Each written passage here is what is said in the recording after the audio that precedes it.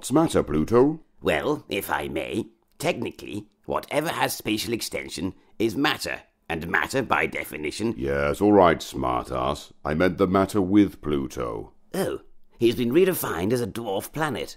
Dwarves? On Pluto? But how do they breathe? There aren't dwarves living on Pluto, you dunce. It's because Pluto is so tiny, they've had to reclassify him as a dwarf. I'm big where it counts, sweetheart. That's not what Venus said. So why now, Uranus? Why has Pluto been declassified now? Well, the experts have decreed that a planet is an object that orbits the sun. Which I do. Is large enough to have become round due to the force of its own gravity. Pluto is a square. Pluto is a square. I'm not. He's at least an oblong. What, like a bent square?